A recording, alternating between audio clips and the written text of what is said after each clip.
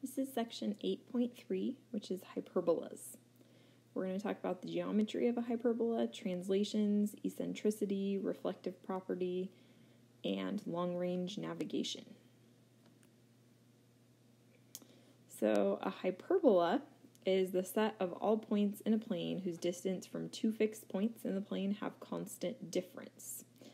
So the fixed points are the foci of the hyperbola, and the line through the foci is the focal axis, and the point on the focal axis midway between the foci is the center.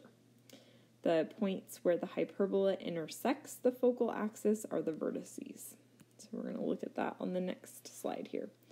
Okay, so we have the center of the hyperbola, we have the two vertices, and we have the focus. Just like with a parabola, how the focus is inside the parabola shape, you can think of a hyperbola as two parabolas, so each focus is kind of in that curved area.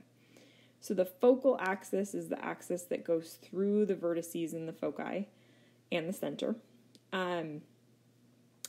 So this distance, you can see on the second picture here, the distance from the center to the vertex, from each vertex, is A, and then the distance from the center to the focus is C, and then B is going to be our conjugate axis. So this right here, let me use a highlighter.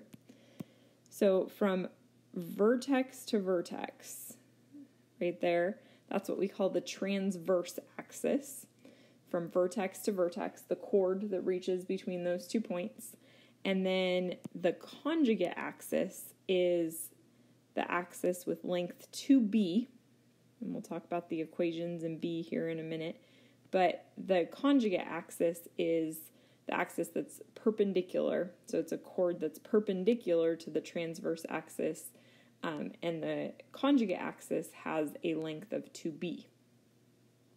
Okay. So a lot of pictures here. This is how to sketch a hyperbola. So it kind of helps to understand where the A and B are located. So when we were looking at ellipses, we knew that A was our distance from the center to the vertex on the major axis, and B was our distance from center to minor axis. With a hyperbola, it's a little bit harder to visualize where B is located. So it helps if you kind of think of it as a rectangle, and that rectangle is going to create your two asymptotes, and that asymptote is going to shape what your hyperbola looks like. Okay, so these are hyperbolas centered at 0, 0. You can see that we have the dotted lines in for the asymptotes. So we can have hyperbolas that open to the left and right or up and down. And we're going to look at examples of both of those today. And then this is hyperbola with center that's at HK. So this is where we're going to summarize all the equations and information here on the next slide. Okay, so standard equation. So this is going to be our horizontal focal axis. So that means that the hyperbola opens to the left and right. And then this one is a vertical focal axis. So that means that our hyperbola opens up and down. So if we start with looking at that's a really bad sketch. Let's try that again. Okay, a little bit better. So if we start with the horizontal focal axis, so if you notice the x part comes first. So if you look at the similarities between this and the ellipse, this time our a squared is always in the first fraction in the denominator, and b squared is always in the second fraction in the denominator, but the x and y can switch spots. So if the x is first, then it's going to open left and right. If the x is second, so the y is first, it's going to open up and down. So our focal axis for this first one is y equals k. You can see same idea as with the ellipses. So our foci would be h plus or minus c and k, and then vertices would be h plus or minus a, comma k, whereas when we're looking at the vertical focal axis, we're adding and subtracting a and c to our k value instead of our h value, because it's translating it up and down. So our semi-major axis for both is A, semi-minor axis is B, and then we have a different Pythagorean relation for this one. So be careful to know that those kind of switch depending on which conic section you're looking at. So c squared equals a squared plus b squared. And then the asymptotes are different depending on which one you're looking at. So the difference is if you have a horizontal focal axis, it's b over a. And if you have a vertical focal axis, it's going to be a over b. Okay, so example 1 is find the vertices and foci of the hyperbola. So the first thing is, this is not in standard form. I need it to be equal to 1, so I'm going to divide everything by 36. So that would give me x squared over 4 minus y squared over 9 equals 1. So that tells me that my center, I know it didn't ask for the center, but the center is at 0, 0, because I don't have any parentheses or plus or minus with the x or y. Because I noticed that the x comes first, that tells me that this is going to open left and right. It helps my brain, at least when I'm doing these problems, to kind of sketch out just a picture of which direction, so that way I know if I'm adding the a and the c values to my h or my k.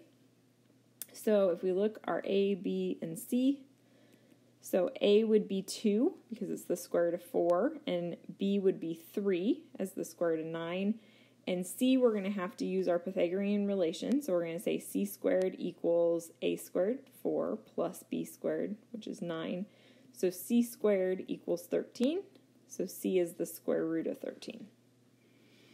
So if we write down, so our vertices are going to be at plus or minus 2, 0, so to the left and right. You could write those out separately, or you can write it as 1. And then the foci are going to be at plus or minus square root of 13, 0.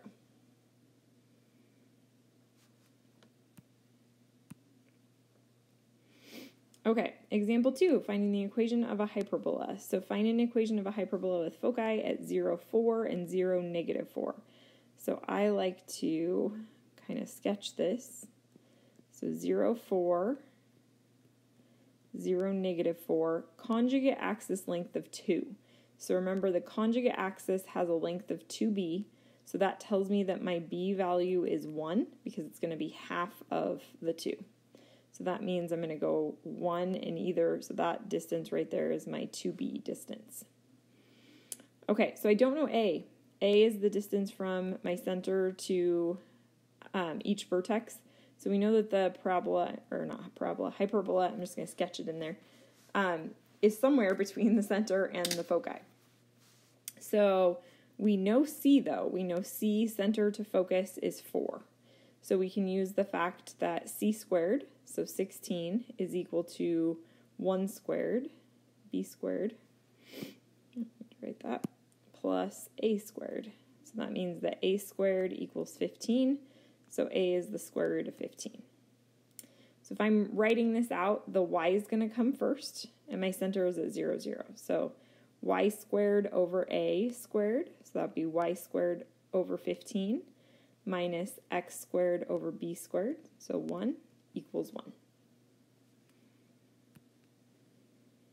Okay, example 3 is finding an equation of a hyperbola. Find the standard form of the equation for the hyperbola whose conjugate axis has endpoints. So this one's not centered at 0, 0. So we're going to go to negative 1, 1, 2, 3, 4, and 1, 2, 3, 4, 5, 4. So those are the conjugate axis endpoints. So that tells me that halfway in between is my center. So the center is at the point 2, 4. And it says the transverse axis has a length of 8, which means that A is half of that, so A is 4. So there's 4, 4, so we know our hyperbola looks something like that. So, and we know B. B is from our center to this edge right here. So that would be 3. and we don't know c. So we can calculate c. So c would be 4 squared plus 3 squared. No, I don't need c, sorry. I lost my train of thought here. So I'm just writing the equation, so I only need c if I'm finding where the foci are located, but I don't need to in this problem. So it just is asking me to write the equation, which I have enough information for. So this opens up and down, so I know that y is going to come first. So this would be y minus 4 squared over 16 minus x minus 2 squared, so those are coming from the center, the 4 and the 2, over 9 equals 1. Okay, find the center, vertices, and foci of the hyperbola. So our center, if we start there, is going to be at -1, 0. I can tell that this is going to open left and right because the x is first in our equation. And then I'm going to make a little list here. A would be 2, B would be 3, and then I can find C by taking 4 plus 9, so it would be square root of 13. So my vertices, I'm going to add and subtract A from my H. So I would take -1 minus 2, that would give me -3, and -1 plus 2, that would give me 1. And then the foci, it depends on if it wants an exact answer or if it wants an approximate answer. So if exact, I could write this as -1 plus or minus the square root of 13, comma 0. If it wants a rounded decimal, then you can just type into your calculator -1 plus the square root of 13, get a value, or and then -1 minus the square root of 13 and get a value. Okay, the last thing is eccentricity of a hyperbola. So just like we talked about eccentricity of an ellipse, so the eccentricity of a hyperbola is c over a,